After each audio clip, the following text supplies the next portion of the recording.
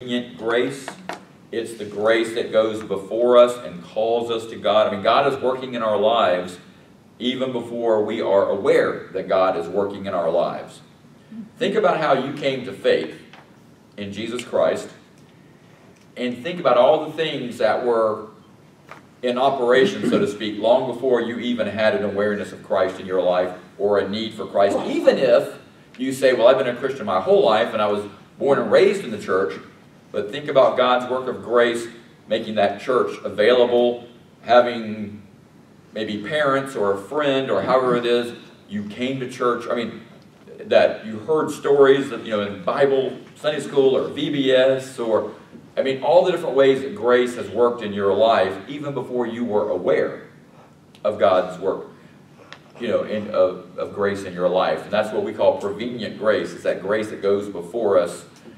I mean, grace is grace, so it's not like it's three separate areas of grace, but that's just something that John Wesley, he didn't invent that phrase, but he made much of to call our attention to the way God is working in our lives even before we're aware of it, which I'm grateful for.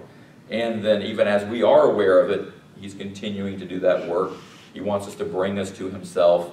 And then even now that we are Christians, he's still doing that work of molding us and shaping us, and sometimes he needs to get the hammer and the chisel out. Some parts are harder. We fight harder in some areas, and so he has to do a little more sand blasting in our lives.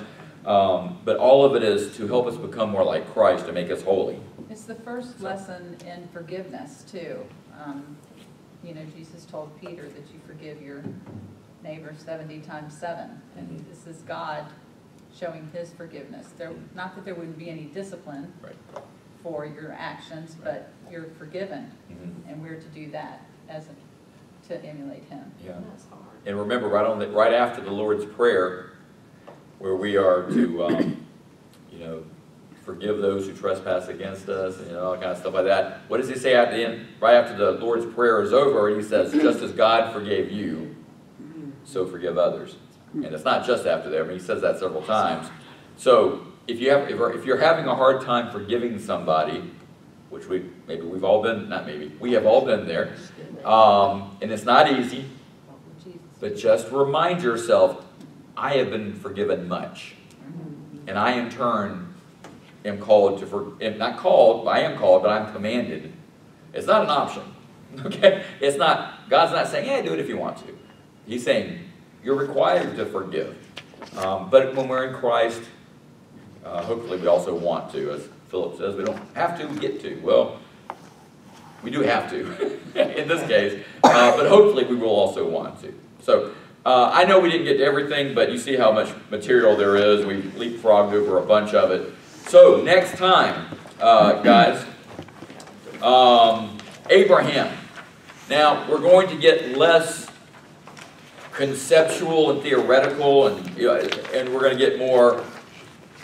We're going to talk about people and things like that. I realize these first two was heavy slogging, and it was some pretty tough terrain. I'm not saying the rest is going to be easy. I am saying that the first two are just going to be more difficult, I think. And Abraham's going to live out everything we've just been talking about. The good, the bad, and the ugly. But Abraham, I mean, another key figure in the history of Israel, as well as the Christian faith, and not just the Christian faith. There's others who claim Abraham as well, which we might get into. So anyway,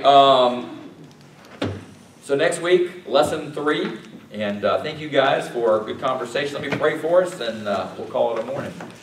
Heavenly Father, we thank you so much for your patience, Lord, in that you have not and will not give up on any person, that we all have an opportunity to repent, to turn to you, to put our trust in you, to give our lives to you, to follow you, to live for you. And we pray to become more and more like you in our daily lives, in the way we think, in the way we speak, the things we desire, the way we act, all of that and more, Lord. We want to be conformed more and more to the likeness of your Son, Jesus. And we are so grateful, Lord, especially in light of what we've talked about this morning, that you didn't just do away with everything all at one time when you could have, and but you are a God of grace and mercy and compassion and patience. And we are thankful for all of that and more. So Lord, remind us that we need to obey you, that we need to live for you and follow your commands in this world.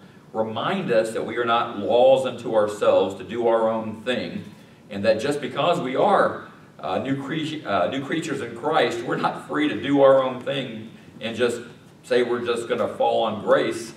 We still are called to live for you faithfully in this world, but with the knowledge of the grace that has been shown us in Christ and the power of your Holy Spirit who dwells within us.